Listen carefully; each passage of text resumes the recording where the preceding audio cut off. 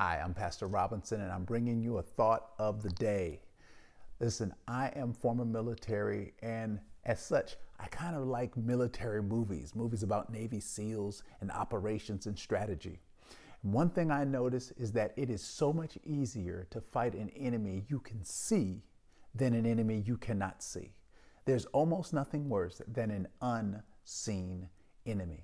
So I want to come to you today, and my thought for you is to beware of the unseen enemy in your life. I want to tell you this about Satan. He is not going to show up with evil in his hand in front of you, but he will slowly creep into your life one way or another. But the Bible says that for all of us, we must be aware of Satan's devices, right? Because he's going about as a roaring lion seeking whom he may devour. But don't let him get you. Keep your eyes open, put on your night vision goggles, and beware the unseen enemy today. Have a great day. Make it your best. God bless you. Amen.